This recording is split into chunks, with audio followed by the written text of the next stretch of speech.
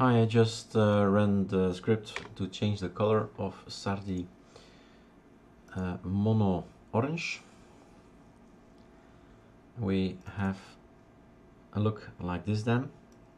So this is Sardi Mono Orange. Changed the little script. I wrote a little script to change the colors from orange to any color you want. I made a Linux a Mint Y dark fire, as you can see here.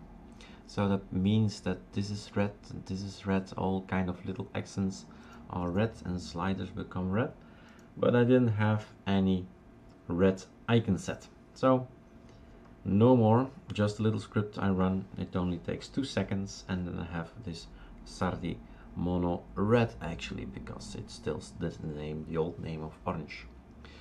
I'm just gonna show you how I did it. I'm gonna undo it, and that's also interesting to know.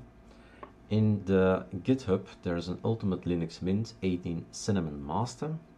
I have this little script, icons Sardi latest. I say run it. It's going to get the latest from SourceForge. He's now downloading it. We're at 7.5.2.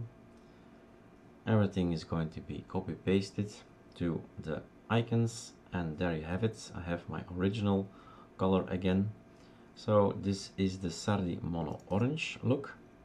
We have 2 scripts. This is the one you can change, and this is already a very specific one. It's going to get red icons and white accents and all that.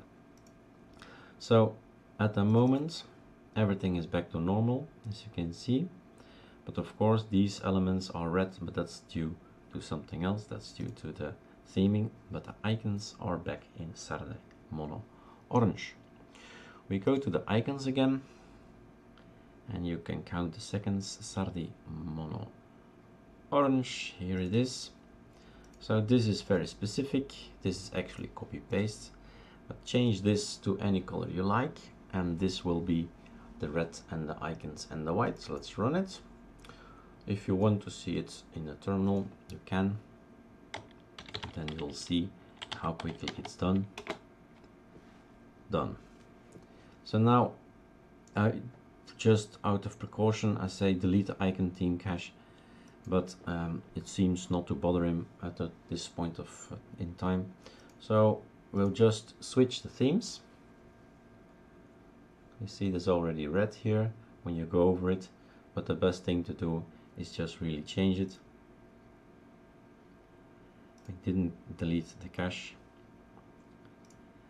and this is what happens.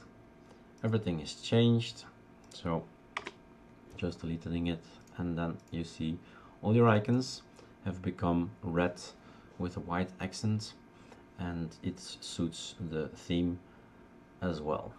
So that was the idea. Make an icon set that is compatible, that looks similar like the Mint Y red look. Okay, do change it to any color you like and make a beautiful desktop.